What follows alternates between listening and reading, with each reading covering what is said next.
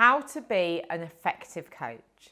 I'm Ruth Kudzi, the founder of Ruth Kudzi Coaching. I transformed my life and my business, and I'm passionate about helping others do the same. This is applicable for you if you are using coaching within an organisation or if you're working as a coach. You may have seen the current buzz. You coach the person, not the problem. So often our clients come to us and they want to talk about a situation or a problem. They're problem focused, and they may also be people that are solution focused. But the problem is never the problem. I'm sure you've heard this before as well. It's about going underneath that problem and really unwrapping what is going on for the person. So you're looking at how you can coach the person. We know that under the iceberg, the behavior, the situation is above. It's what's visible. But actually, it's what's underneath that is really important to coach. Okay, so what is it about the situation that has made the person bring this to you? How are they feeling? What are they thinking? What is going on for them? Understanding the person in front of you's context is really important. Their experience, their beliefs, their values, what has happened to them in the past. Because we know, consciously or unconsciously, that we hold what has happened in the past to be a blueprint of what might happen in the future. We know that our intuition acts on pattern recognition, so often we are making decisions based on what we have already experienced. And we know that unconscious biases can actually impact how we think and behave. So if we know that all of these different elements can impact an individual, then when they're coming to us to be coached, it's always so much more. And this is why often at the beginning of a coaching session, when you ask a client, what would you like to focus on today? Or what do you want to be different by the end of the session? That the first thing they say may not actually be what they really want, because they're going with what they're thinking in that moment. But often we need to uncover and we need to delve deeper and really help them get clear on what they even want.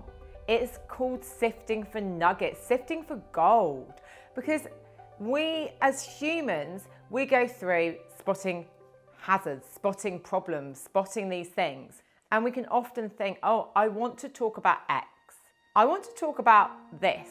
But really, it's this. And the reason that this is impacting us is because we haven't resolved what we think about ourselves, or we've got a limiting belief, or maybe we can't, this isn't consistent with what has happened before, or maybe we're questioning our intuition, or we're questioning whether we should have trusted that person, and it goes deep.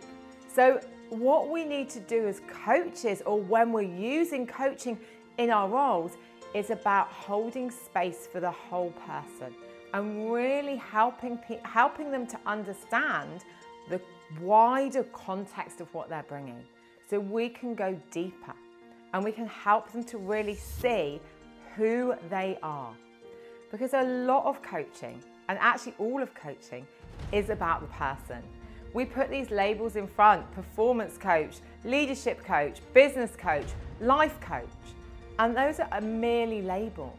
All we're really doing is coaching the person in front of us, holding space for them to increase their self-awareness and understand who they are, understand what they're thinking, understand what they believe, and then be able to change.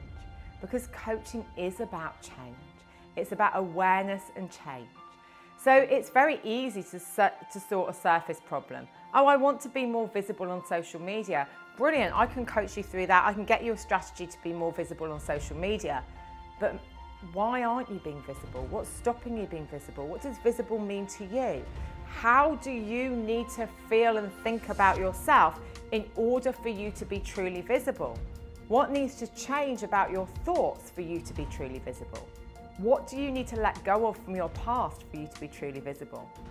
What are you doing right now that isn't serving that future version of you, which you need to let go of if you're going to actually be visible? What does being visible even feel like to you? And what do you want it to feel like? Because you can, having that strategy, oh great, yes. And this is why coaching is a deep intervention. This is why it goes to the unconscious. This is why having an evidence-based neuroscience and positive psychology approach is really important, because it goes beyond. It goes beyond the situation to actually the meaning that that means to you because of your context, because of your experience. Great coaching goes to the root. It doesn't look at the leaves. The only way the leaves are going to change on that tree is if you do the work on the root. So great coaching can be challenging and uncomfortable for the coachee because they're getting asked questions which are making them think differently, which are making them confront things that are going on for them. So if you want to develop as a coach, think about how you are coaching the entire person in front of you, how you're holding space for everything that's going on for them, and how you're doing that in a non-judgmental way, because their experience is not your experience. Yeah, of course, you may have had experience that is similar, but you're not them. They are an individual, and appreciating that each individual brings their own set of experience and skills and learning means that coaching can be such a rich intervention.